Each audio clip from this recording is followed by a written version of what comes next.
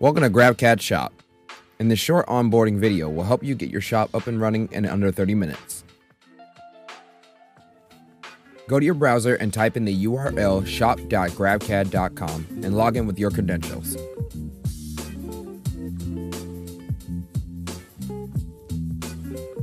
Once you log in with your credentials, create your first shop.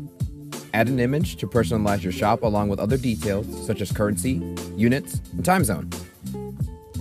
Now you are ready to add machine types. Add a machine type from our database, which includes Stratasys and non-Stratasys machines, and add the material and color combinations that you want to offer to your users as shown.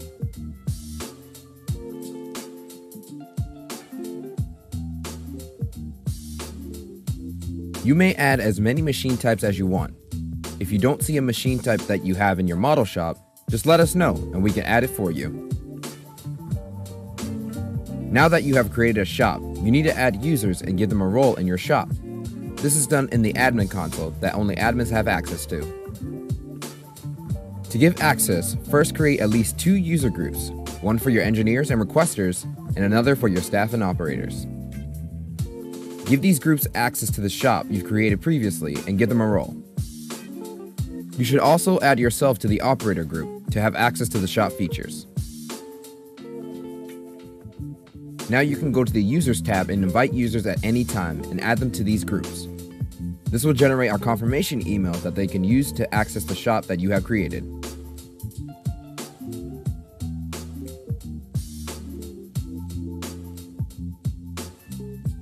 Users with the requester role can submit a new order. This includes adding files and details and selecting from the machine and material options that you have pre-configured.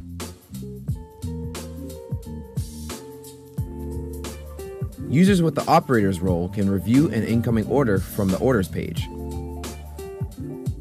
Edit the details like delivery date, part price, order status, and part status. Finally, operators and requesters can also communicate using the comment box, which will generate email notifications with the content. Now you're ready to use and share your shop.